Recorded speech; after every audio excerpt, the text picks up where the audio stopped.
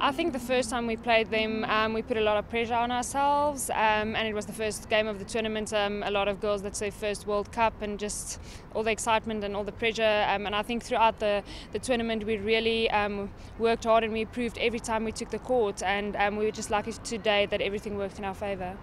The game went very well. I think we started off extremely well, but we let them back into the game a few times with silly mistakes. We're definitely going to have to look at that and just reducing our error rate.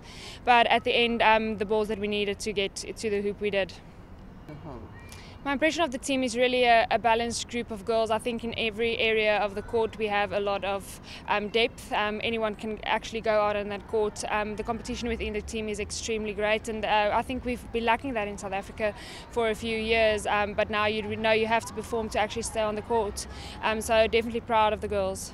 And Norma has just been a great asset to our team. Every time we went for training, every time just before a game, she's really added value to what we've been working on, and I think we could see the difference in our game and just the way we handle things. She's really been great, and it's been a privilege to work with her.